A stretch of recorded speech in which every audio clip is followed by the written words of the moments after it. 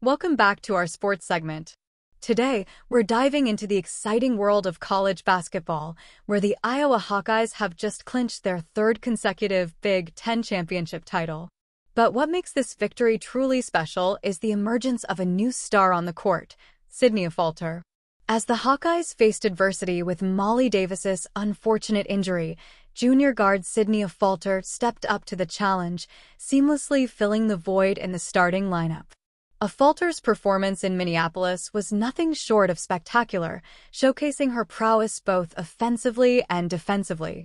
In the quarterfinal matchup against Penn State, Affolter delivered an impressive 18-point performance while also snagging 9 rebounds.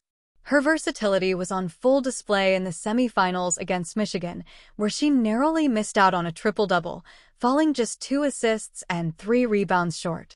Championship Sunday saw Affolter logging an incredible 39 minutes on the court, making crucial plays to secure yet another victory for the Hawkeyes.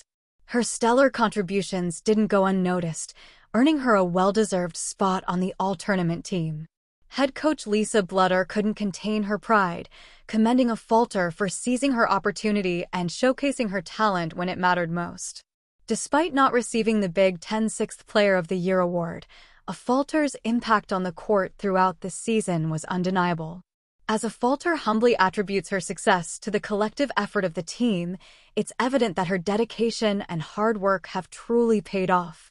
With her confidence soaring and her skills sharpened, Sydney Affolter is undoubtedly a force to be reckoned with as the Iowa Hawkeyes continue their journey towards basketball glory.